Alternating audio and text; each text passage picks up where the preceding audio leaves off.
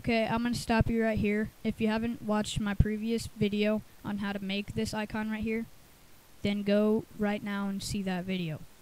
If you have already, then just keep watching this video. Okay, this video is on how to make shadows, drop shadow on your icon. So first you want to click on your layer, just double click on it, and then click on drop shadow. Now you want to make your angle 90 degrees. That's good. And your opacity 100%. That'll make it thicker and you can see it better. Now you can change your color of your drop shadow by either clicking on the icon anywhere, or you can just make your own color somewhere over here.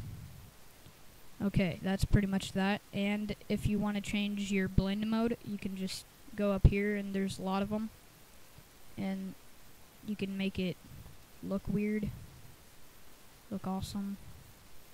But that usually only works if you have a color to it, because black is usually the same. Now I'll give you an example. See? Multiply. I have to make this bigger. Okay.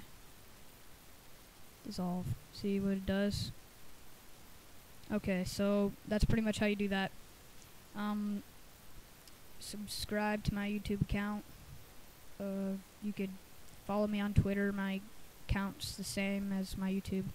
So, thanks for watching my video.